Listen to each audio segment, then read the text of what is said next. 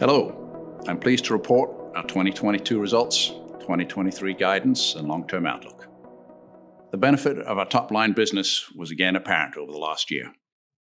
While inflation impacted the margin of many mining operations, our EBITDA margins actually expanded slightly, and our business generated record profits. Our efforts on ESG continue to be well received. Most recently, we were awarded a Sustainalytics Global Top 50 rating given to the top 50 companies in their rating universe. We announced our 16th consecutive annual dividend increase this January. The 6.25% increase takes our quarterly dividend to US 34 cents per share. Many of our largest investors have held the stock since IPO, and they're now realizing a 12% yield in Canadian dollars or almost 9% in US dollars.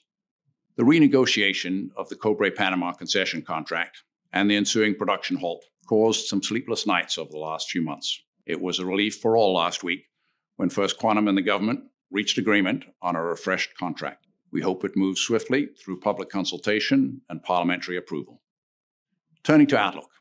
For 2023, our precious metals GEOs are expected to be consistent with 2022, although total and diversified GEOs are expected to be lower as current energy prices are off from the highs of last year. We're looking forward to Cobre Panama reaching its expanded throughput capacity of 100 million ton per annum by year-end, and also to initial contributions from 3 new gold mines during the year: Magino, Séguéla, and Salares Norte. Our 5-year outlook shows ongoing growth in our business. This organic growth comes from both mine expansions and new mines. The most significant new additions during the period are expected from Tocantinzinho, Vale's Southeastern Iron Ore System, and Hard Rock. We expect MWS will have reached its cap in 2024 and a step down in the Candelaria stream rate in 2027. Resource optionality continues to drive our business. Success at the drill bit provided one of our biggest annual increases in reserves from our underlying assets. The largest impacts were reserve increases at Detour Lake and Cascabel. We'll publish our attributable royalty ounces in our asset handbook in April.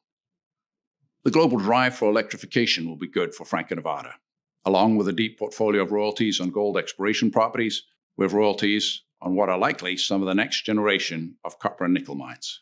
Our business development team is seeing good opportunities for precious metal financings, in particular, financing of new gold mines. We expanded the scope of our financing package with the Tocantinzinho transaction with G Mining Ventures last year and are seeing good interest in similar structures. To wrap up, I'm proud of what our team achieved in 2022, and I'm confident in our prospects to continue Franco-Nevada's remarkable track record.